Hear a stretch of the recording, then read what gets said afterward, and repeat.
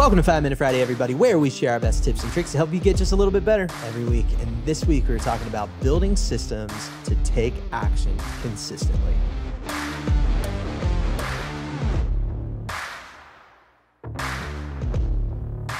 Eddie, I'm a systems nerd.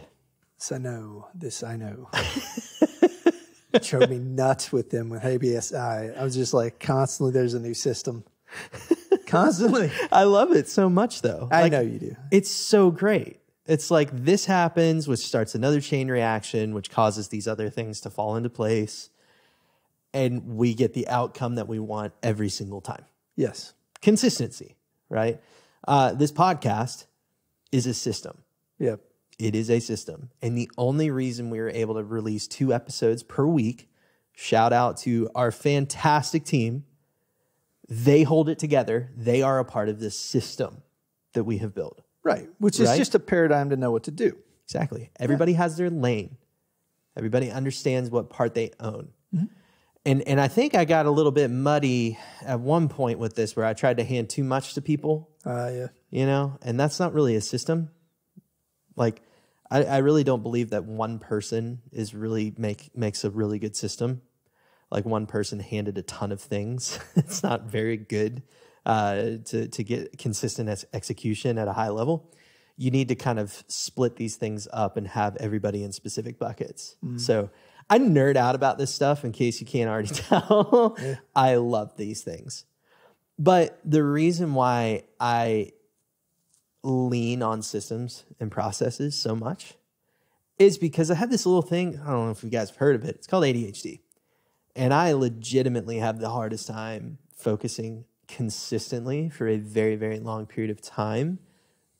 I can hyper focus on things for short periods of time. Really hyper focus in on it.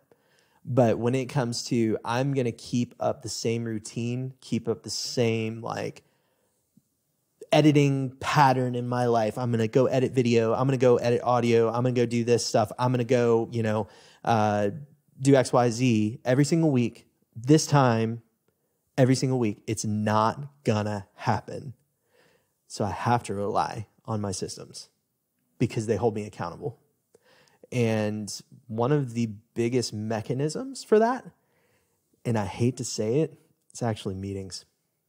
It's actually meetings, but meetings that have the ultimate goal of causing that chain reaction.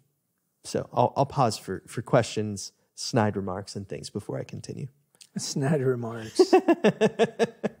Because I know you have seen me like build systems for years, and I know it drives you crazy sometimes. It doesn't. I'm the grunt and get it done guy, right? I'm just we got to muscle up and put our nose in it, right, and get it done. And, which is great. Well, to my own harm sometimes. This is, two-edged sword, right? So that good work ethic comes with the backsided weakness of I don't establish the process and system early enough, soon enough. Yeah.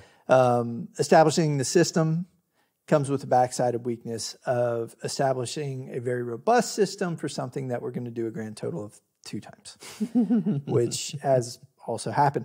It also can come at the cost of creating a whole system around something that is not going to really pan. Mm-hmm. So there have been a number of things that I'll put in the bucket of, hey, cool, this tool is going to do the thing. So there's a lot of tool grabs that come with your systematization of things, the processing of things. All the while, when one sticks, it's like, all right, your batting average only has to be maybe 1 in 10, to be a net positive type of thing. Or potentially, one amazing process could be a life changer. Well, I mean, that was the case with Zapier creating folders in our work files. So created this extension that you could put in the name of a new project and hit enter or go, and it would create all of the different files and folders that we need for each one of our projects at ABSI consistently the same way every single time. And that became part of our kickoff process. Because one of the things that we realized is that people were creating their own files and folders and they never matched. Everybody was naming them differently. And so there was a system that I put in place for that because it was all over the place. It was all over the place. So we were able to do it quicker at the beginning and consistently every single time. That's the reason I love systems, man. Like I just nerd out on this stuff. I know you do. And I will say this, Craig Groeschel, who you might have heard of, Yes. he's a very well-known pastor. He did a whole podcast on this, and it got my systems nerd just absolutely What was fired that on? up, man. What was that on? I think it was on Entre Leadership.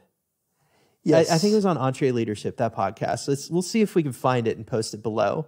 Craig does an amazing job of explaining it, like kind of into how he uses it every single day. I haven't really done a good job, and we don't really have a ton of time to explain all the different systems and processes that I've set up in my own life, but he does a really good job of distilling all that down. Yeah. So I will just kind of point you in that direction to say, if you're struggling to get things done consistently, a lot of times you can give yourself a system to get yourself moving in the right direction. Sure. Whether that is eating well, whether that is working out, whether that's, I don't know, like you pick. A weekly meeting. A weekly meeting. I was apologizing to our team, or Shannon, the other day. Actually, specifically, I was like, listen, I know sometimes these meetings can be like, just like, what are we doing here? Like, are we actually getting anything done? But I'm dead serious. Like, sometimes it literally helps me to pause and think about that thing and brainstorm on something with you to help us keep the ball moving down the field. Yeah. Keep things getting done. So I know people hate meetings. I get it. I try not to do it too much, but there's an accountability in that. If somebody's sitting there waiting on me, you better be sure. I'm going to show up. That is, if I have a consistent meeting every week, I'm going to show up. Yeah, there's a time for it. There's a time for it. If I don't have that, then I'm going to skip out. I can't even make meetings with myself. Like, I'll skip out on the meeting with myself. I say meeting with myself, meaning like a calendar hold to go make content or do this thing. Like, I will slip up every single time. If I have a person there waiting for me, that's probably the biggest unlock, is like having people that they could be part-timers. It doesn't matter. Sure. But that's super helpful. So we'll link to Craig Groeschel below, though. He really explains it really well. Yeah, that's a good one. Heck yeah. All right, guys. Well, may not have been completely enlightening this week, but I do have a question for you.